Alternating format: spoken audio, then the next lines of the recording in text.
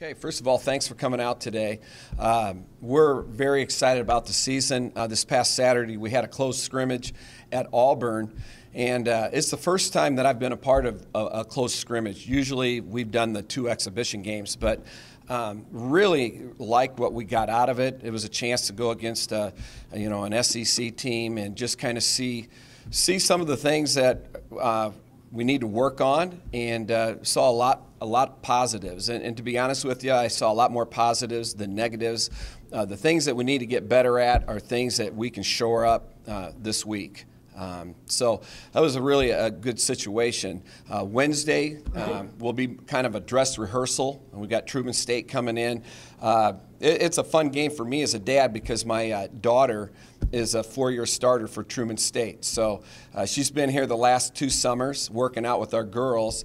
And so we decided I asked her if she wanted to play, and she said absolutely. And so it's a chance for my wife and I to see her when we play Truman State on Wednesday. So we're excited about that. And then we'll have a week and a half to prepare for Florida State. We'll open up at Florida State on the 14th. They're a top 20 team year in and year out. Again, the non-conference schedule is to prepare yourself for a really rugged conference schedule. Our conference is loaded this year. So we've got some big games in the non-conference. So we'll open up at Florida State. We're going to travel in and play Loyola Chicago, and from there we're going to go out to L.A. and play in a tournament out there.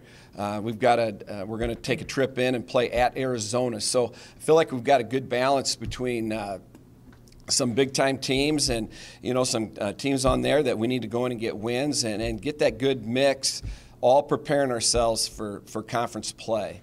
Obviously, we're excited about the conference tournament being here this year. I mean, Coach Hass and I would love to have that here every single year. So we're hoping that Birmingham will put on a great show, which I know they will. And it's just it's a tremendous opportunity to show off Birmingham and to show off what we have here at UAB.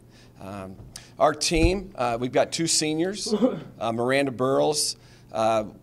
It will be our second leading 3-point shooter from last year. She's only about 5'2", but with our inside presence that we're going to have this year, she's going to be very important to what we do because she's going to stretch defenses with her ability to shoot the 3. Janae Smith is our other senior. She's a 6'2" post. She's a transfer. She sat out last year. She's from Illinois State. Her last year at Illinois State, she averaged about 13 points, 8 rebounds. She gave up a year of her eligibility. This is her 3rd school that she was at. So she came here last year, practiced with us, loses that year. So she gets 1 year to play at UAB, and I'm sure she's going to make the most of it. She's a great player. She can score with her back to the basket. She can face up and shoot the 3. So, and she looked great on Saturday. Our junior class is very strong. We've got a couple young ladies out right now. Bianca Duffelmeyer, who sat out last year due to a shoulder injury, and she's re-injured it again. We're hoping to have her back in a couple weeks, but she's a great guard. She can shoot the 3. She can pass it. She can do a little bit of everything. Chelsea Black, preseason, first-team all-conference player, has been playing really well. She's just steady. You can just count on her every day. She brings it every day, is our leader on and off the court for us. So excited about her. Lauren McGraw is another junior. She's a transfer from Memphis. Sat out last year, practiced with us every day. On Saturday, we started her at the 3. We've been having her play some 4, be a stretch 4 for us, but on Saturday we decided with Bianca out to put her at the 3. Our post players, Diamond Webb, Brittany Winborn, both are looking really good inside. Kayla Anderson, one of our starters from last year, tore her ACL at the end of last season. She has still not been released. But if we get her back, we're really going to have a lot of depth at that post position. We've got 7 new players. 8, actually, if you count our transfer from Auburn, but 7 new players that we're counting on to play this year. So our first 20 practices have really been important. You always want more practices before that first game, but as of right now, I'm pleased where we're at. I feel like the kids have bought in after going into our second year. The chemistry's been great. We just stress, like all coaches do, that you got to bring it every day in practice. You're going to play games the way you practice, and I feel like our girls have bought into that. We've had a few bad practices here and there, but I think you could count them on one hand, and usually they'll regroup and come back and have several back-to-back practices in a row. So with that being said, I'll open it up if anybody's got any questions, but again, we're excited about this season and our young ladies that we have. Have you ever coached against one of your kids? I know all your kids play basketball. Have you ever coached against one, and will it be tough to not to cheer for her? Well, I have. When Allie was a freshman at Truman State, her first game was against us at Missouri.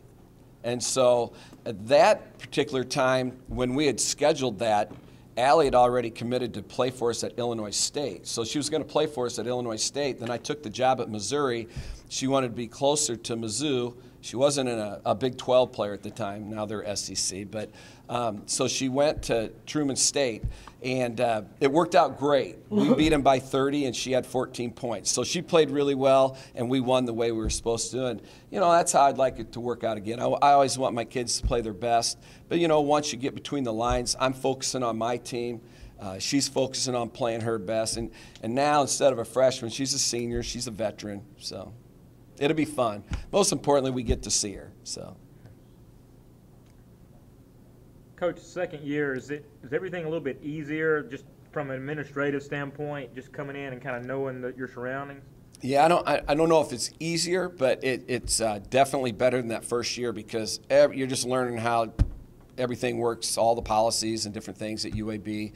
A lot of times, you're trying to re-recruit the players that you had. We didn't get in here in time to really bring anybody in, and so we've got players looking at us. Sometimes I ask them, do I have four eyes? Because I'd be talking to them, and they're looking at me like they had no idea what I was talking about. But it definitely, that second year, and I'm sure Coach Hass will tell you the same thing, each year just gets a little bit better.